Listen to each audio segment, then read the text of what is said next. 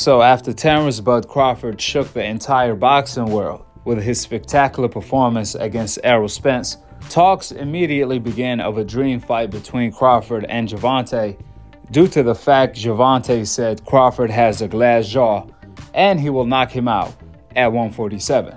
Since then, Crawford has accepted the challenge and even dared Tank to do so. Now, Gervonta got into all of this mess with Crawford when he was asked about his prediction for the Errol Spence fight. Interestingly enough, when Errol Spence was asked about this dream fight between Gervonta and Crawford, Errol Spence said he got Tank against Crawford because if Gervonta connects, he could knock anybody out. Now, Errol Spence said this before he even fought Crawford himself. Here is exactly what Errol Spence had to say. Check it out. Gervonta Davis says he knocks out Crawford in 6. Crawford said, oh, they're weight classes. What do you think happens in that fight? Tank against Crawford. I think it's a fight. Tank can hit. It's 8 hours drugs. Tank got that type of power. He can knock anybody out and catch a clean. So, I think it'd be a good ass fight. You know what I'm saying? So, I rock my dog Tank on that one anyway. I'm gonna leave a link for the full interview in the description box below.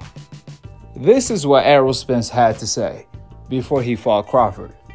However, I'm pretty sure after Errol Spence fought Crawford, he completely changed his mind.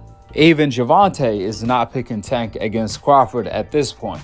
Crawford looked so special against Errol Spence to the point he changed the whole landscape of the entire sport, as he graduated from the discussions of being pound for pound #1 to being arguably the pound for pound GOAT. So forget about Errol Spence. I'm pretty sure even Tank doesn't have Tank over Crawford at this point. However, listening to what Errol Spence had to say leading up to the Crawford fight, you can't help but to wonder, did Errol Spence underestimate Crawford? There were things Errol Spence said that made me question his confidence leading up to the fight. And there were other things Errol Spence said leading up to the Crawford fight that made it seem like he was underestimating Crawford. Now, when it came to Errol Spence's comments toward Crawford that made me question his confidence, Errol Spence did come off like he was concerned. Contrary to that, whenever Errol Spence came off like he was underestimating Crawford, that was more so Errol Spence talking trash than anything.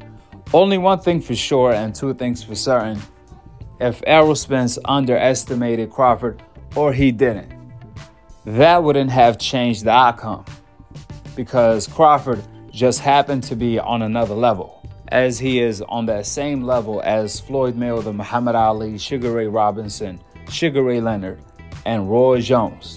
That's how good Crawford is. He will be mentioned with the same breath as those guys. With the facts being laid out, drop your thoughts in the comment section below. Subscribe below, and to be continued on the next episode of Akhi TV. Peace out. Wa alaikum assalam wa rahmatullahi wa barakatuh. I got a question for you, Tank. At 147, how does a fight with you and Terence Crawford look? 147? 147. Shit, if I tap that trend, you know he going to sleep. I already know. I already know he ain't is. got no chance. I already know he is. Said no chance. I got round 5.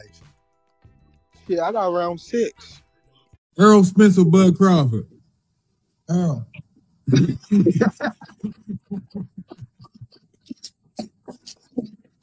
He can't go against his boy. He doing what he's supposed to be doing. I respect that. No, I ain't. I know for sure.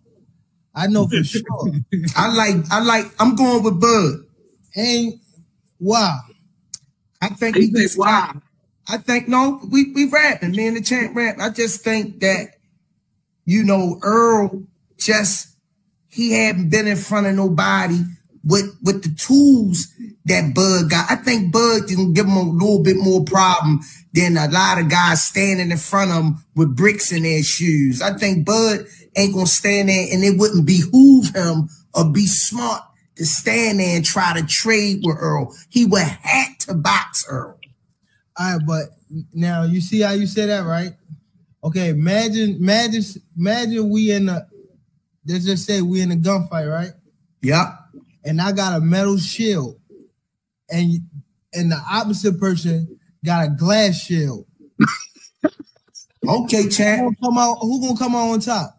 The guy with the metal shield. Okay. That's all I'm saying. Yeah, but how much he run around once them hands get on him, it's gonna slow him down. And once definitely if he touch him, he definitely if he touch him clean, he'll break him down. Ain't no if. He gonna touch him. He gonna touch him. And that's what we gonna see what he made of. That's what we gonna see, his resolve and what he's really made of. That'll answer all the questions I need to know who the dominance at 147. If he touch and break that shield and Bud can't stand up to that, that'll let me know all respect. I gotta give it to him. I ain't gonna lie. If he felt like he was gonna win the fight, he would have took this offer they gave him. Oh yeah, definitely. After the second round, when I heard him, I felt as if he couldn't handle my power like I can handle his. I remember him throwing a overhand looping left, and he caught me right on the button. I think it was the first order, second round, and you know I was just like, "This is it." I was like, "Oh, okay." You know, it's gonna be a long night for him.